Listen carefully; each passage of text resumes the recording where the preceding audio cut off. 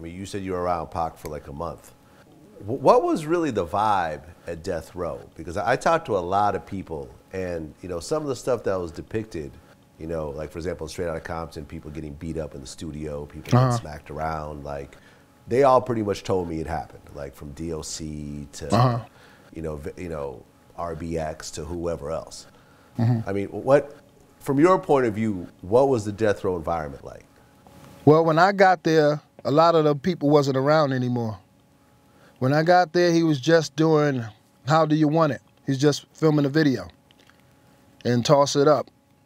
So a lot of the cats, they wasn't there no more when I got there. Because I'm asking, where's Dre? He's like, he don't be around. And that was it. It was just basically me, him, and the Outlawz. And every other day it'd be Suge and another guy that used to be with him all day. And Frank, the other guy, the off-duty cop guy, Frank, used to drive the van. And that was it. And basically me and Pac would be in the drop-top Benz, and the Outlawz would be in the Land Cruiser. And we were always riding the convoy, going to the studio, things like that. And one day we were going to the studio one evening, and everybody else going a different direction. I'm like, yo, what's up, where we going? He's like, I got to make a stop, got to meet this guy. So we met this guy, and we rode up in the hills and stuff. We going past different homes. And I'm like, what is this? We go into the gate, nice big house with pillars. I'm like, yo, who live here? He was like, we gonna be living here as soon as we turn the key, baby. We just bought this joint. I'm like, what? We go up in there, carpet so thick you couldn't stand. We going up the stairs, running through the joint, just me and him. And he was like, you still wanna go to the studio? I'm like, I don't give a fuck, I'm out here with you. Whatever you wanna do, baby. He's like, fuck that, let's have a party. Next thing you know, we bust out the Chronic, we rolling up. He had the rest of the fellas meet at the bottom of the hill. They all came up like, oh, snap, what is this? He's like, it's the crib. You know, so we was doing that. He was like, I'm just trying to stay with family, man. I'm not trying to be around all these people no more and stuff like that.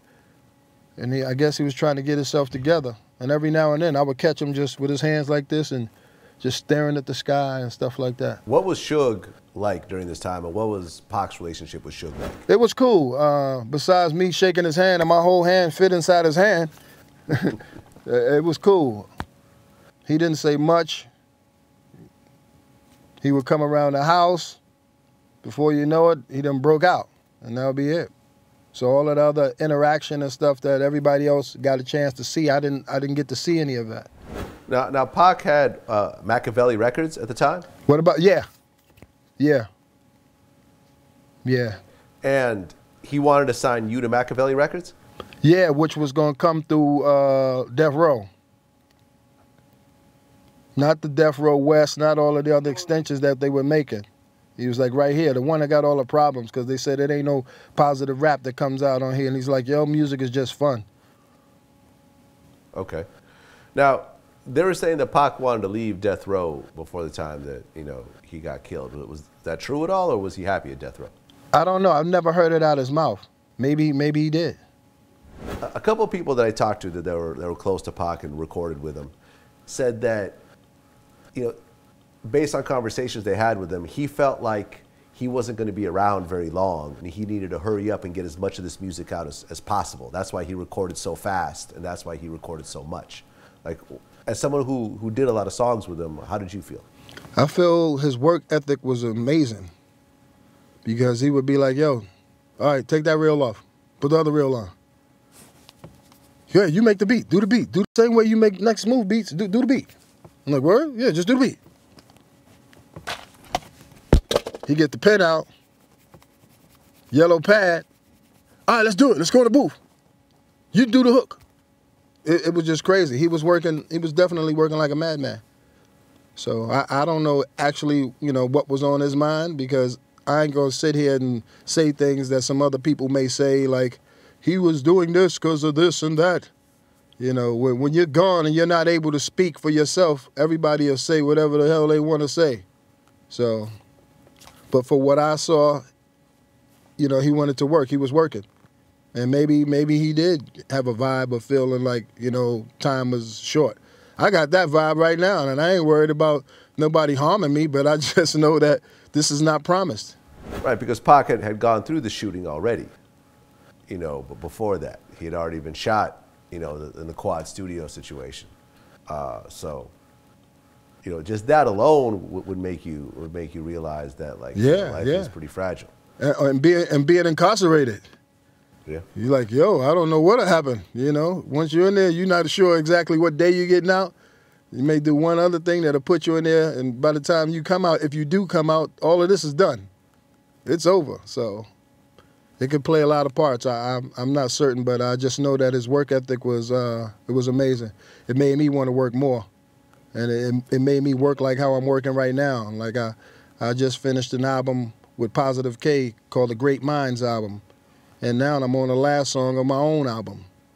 You know, I'm doing as much as I can do because, like we said, tomorrow's not promised. Rest in peace, Phife Dawg. You know, he actually in one of the new videos that I just did. And it's just letting me know, like, how close and how fast and short this life is. Like when you and I first got on this screen today, we talking about how we still here. And anything can happen, so. Yep, absolutely. You and Phife Dawg were close? I mean, I know them since the time of the beginning of their career. So, yeah. We had precious moments. We had times where we sat on the sidewalk and talked. You know, we'd sit on the curb and talk on the sidewalk. I mean, I saw a breakdown of rappers who died, like, in their 40s. And it's a pretty big fucking list, man. Like, Heavy D was fairly young when he died. I think he was like 40-something. Nate Dogg was like I think he was even in the late 30s. Like, you have this generation of people who are dying way too early. Yeah. Yeah. Yeah. I think stress play a big part in that, too. Stress is a monster. Stress is a monster in all types of forms and fashions.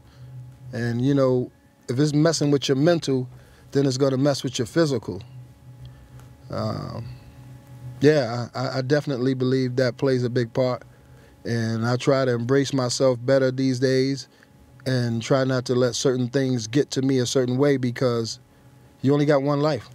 At the time that the Tupac died, I mean, he was one of the biggest things in music. I mean, not only because of the music itself, but also all the controversy that went with it. But when you look at the impact that he had after he died, it sort of went to a whole other place. Like, you know, I interviewed Ky-Mani Marley, and he actually compared Tupac to Bob Marley in terms of, you know, the impact that he made and how much, you know, the social message behind what he did. Why do you think Tupac made the type of impact that he did? The content definitely.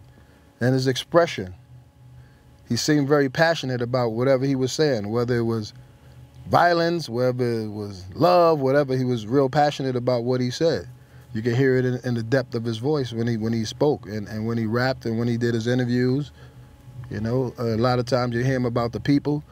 One thing I can remember him saying to me was like, we all got to be millionaires, not just me. We all got to be millionaires. And I was like, all right. It was a time when he took me in the kitchen in his crib. And he was like, yo, here.